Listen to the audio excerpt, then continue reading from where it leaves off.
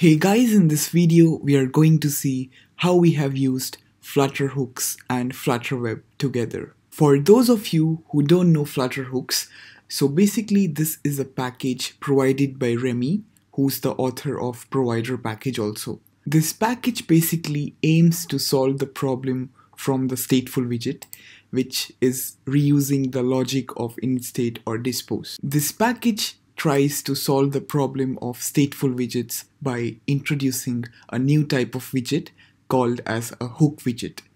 So let's see how we have used it in our solution. Click on the hooks option here.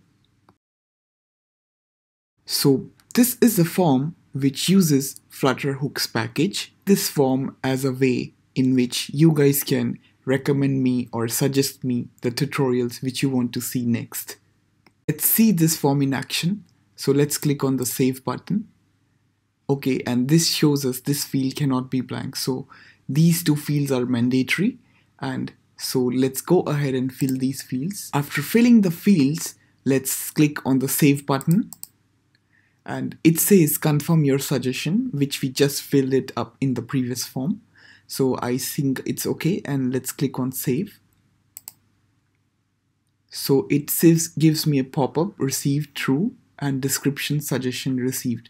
So this means your suggestion has been successfully received at my end. The fields here, email or your handle, are optional because in some cases some people don't want to share their email, and that's totally fine.